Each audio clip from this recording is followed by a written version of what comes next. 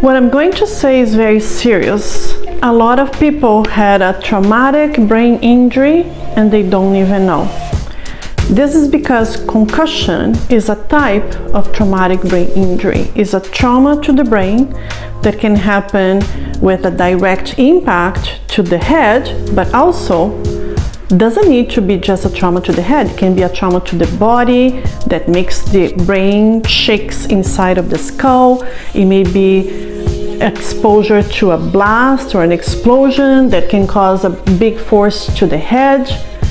And then the person starts having some weird symptoms, headaches, dizziness, they forget things, they don't sleep well, they don't even know that they had a concussion. So this is a serious problem.